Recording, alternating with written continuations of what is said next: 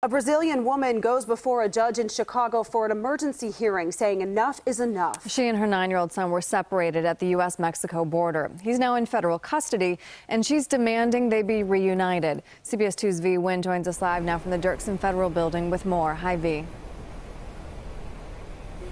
Yes, good morning, Marissa and Aaron. The emergency hearing just wrapped up moments ago, and a judge says he may issue an order later today with a decision or request written briefs in this case. He spent the past hour asking questions and listening to arguments from both sides in this case to determine whether to deny or grant the request to release the boy to his mother.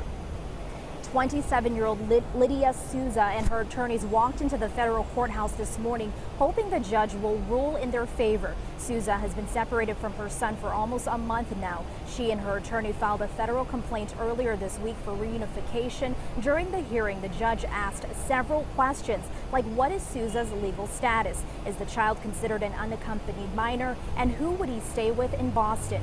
Souza and her son entered the United States last month seeking asylum after fleeing from Brazil out of fear of persecution. Her attorney says she passed an initial screening and was permitted to stay in the States while she pursued an asylum claim, but she was put in detention and her son sent to Illinois. Souza was released from federal custody earlier this month and has tried to get her son back with no luck. We learned that boy is being held at a facility about 45 minutes away from the city and celebrated his birthday alone. His mom got a chance to see him for about an hour the other day. Now again, it will be up to a judge to either grant or deny the request to reunite Souza with her son. Again, the judge says that decision, he may issue an order with a decision or request more briefs in this case, and we can expect to learn more information later today. Reporting live outside the federal courthouse, VI Nguyen, CBS 2 News. Back to you.